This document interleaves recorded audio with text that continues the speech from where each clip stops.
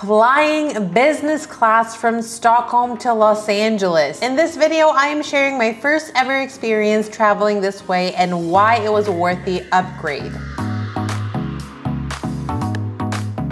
First off, we were really lucky and got upgraded for a very reduced price at the last minute. And since we were flying from Stockholm, we had a layover in London. So the first flight was only 2 hours. The perks on this shorter flight were that we had priority boarding. We could check in 2 luggages instead of 1. So I checked in my hand luggage. The seats in the flight were similar to all the other seats, but what was really nice was that you get extra table space. So you have a shared table next to you as well as your own flip table. You get free beverages and food. I got a glass of sparkling wine, and for the food you could choose between 3 different meals. I chose a delicious plate of roast beef with potato salad, side of various cheeses, and a really nice dessert that I believe was a mango panna cotta.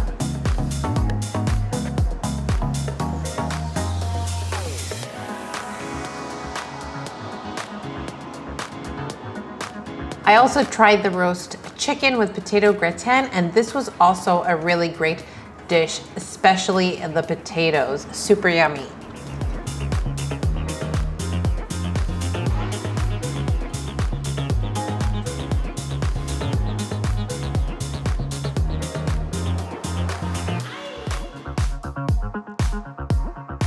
During the layover in London, we had access to the British Airways airport lounge. Lounge access are otherwise between $65 to $165 alone, so the fact that this was included was a huge perk.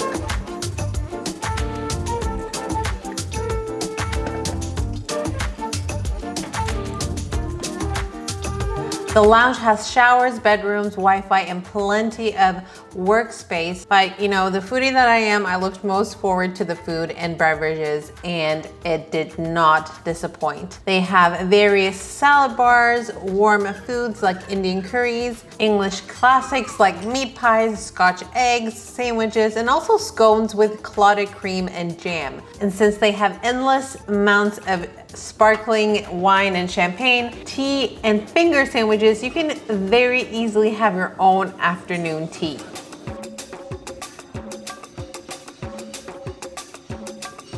Okay, so I got the smoked haddock fish cake, and then I have a garbanzo bean, and I think it's a garbanzo bean and rice salad, and then like an Israeli salad, or Israeli couscous salad. And then we have a proper British meat pie. It's a chicken and butter pie. And then we also have chicken tikka masala with rice, and that looks like beets. Okay, and then gin and tonic with Prosecco. Okay, the couscous was just okay. So let's try the garbanzo bean salad. That was cooling and refreshing, which is very needed. I'm really hot right now, but I think I preferred this in front of the couscous. It's got a little kick to it. Oh, wow, there's this sauce. It's like a bechamel sauce.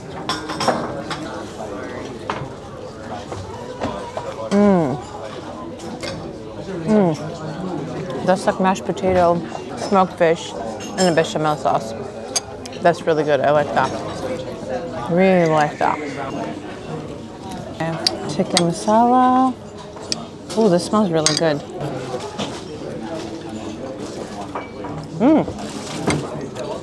Wow. The pie. Wow. So flaky. Ooh.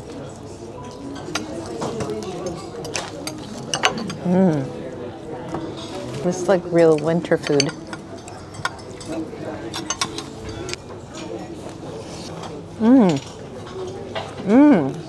It's garlicky. Oh, I think it was garlic butter chicken pie. Okay, and I think my favorite was this and the smoked haddock. Deserves a little dance. Okay, I went back for the scones, but then I saw some new foods coming in. I have no idea what any of this is, but looks yummy. And then I got some cheese. I think this is English British cheddar, and this is Stilton, I think. I'm not sure, but I think.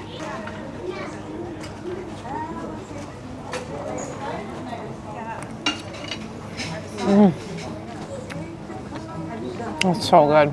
Creamy, savory.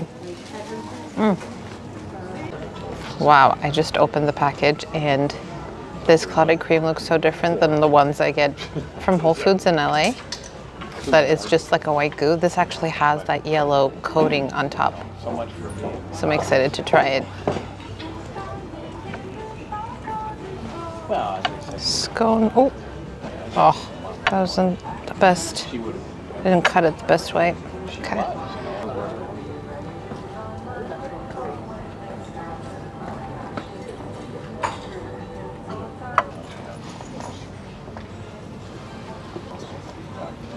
Oh, that looks really, really good. Really good. Oop. Probably really inappropriate. Jam on top.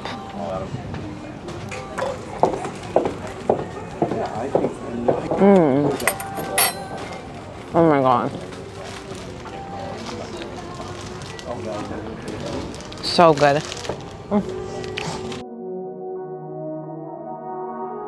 But on to the main event, which is the actual flight to Los Angeles. The seats were, of course, the first thing that I wanted to thoroughly check out, as I was excited about the prospect of actually sleeping comfortably. I was happy to find that it was very spacious and also had a lot of storage space. They kindly left us things like bottles of water, a bag with flight essentials that I will go through a bit later, and noise canceling headphones.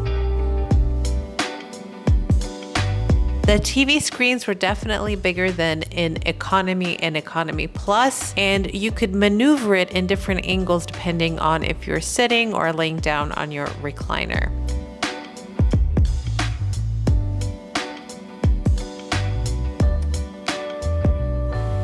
The first thing we were offered after sitting down was either sparkling wine or orange juice, and after that we got wet cloths to refreshen. Then we got another round of drinks with some nut snacks, and not long after the snacks came the appetizer, which was a warm salad and a cold salad. They were both really refreshing and super tasty.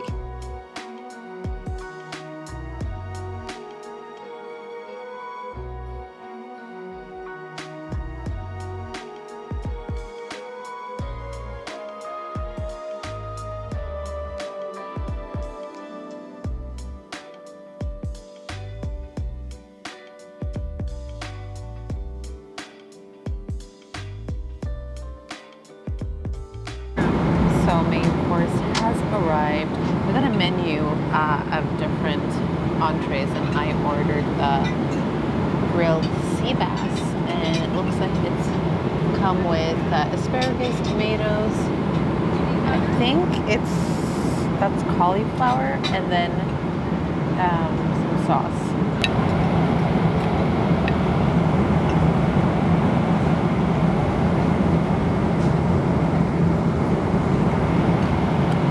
Oh, it's actually pretty good. That was not cauliflower, that was potatoes, and it's delicious. Okay, all in all, definitely the yummiest airplane food I've ever had.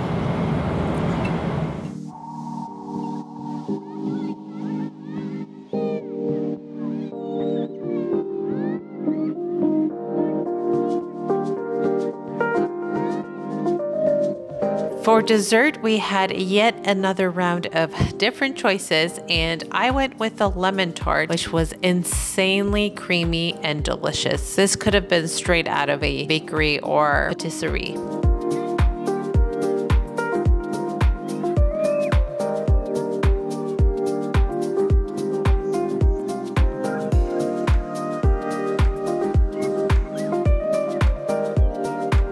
After the food, I decided to recline and relax with the documentary and hopefully fall asleep.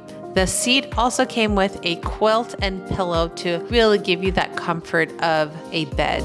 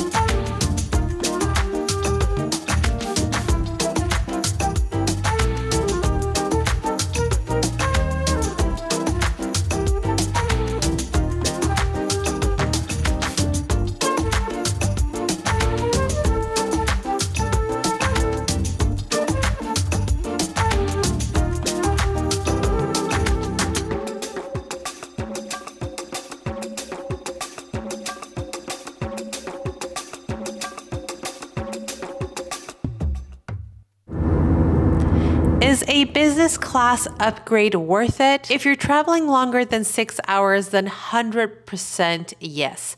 For a long haul flight like this one, which was a bit over 10 hours, a comfortable seat that allows you to sleep and rest is so essential. And the seat is truly the best part. Yes, priority boarding and the endless food and drinks are nice perks, but the comfort of this journey makes you feel like you can do the trip all over again instantly. This was a once-in-a-lifetime opportunity that I'm super grateful for, but suffice to say that I will be saving my flight points so I can travel long-haul flights like this again. If you like this video, please give it a thumbs up and leave me your thoughts in the comment section below. And if you haven't already, please hit the subscription button and the bell button next to it to get notified for our upcoming videos.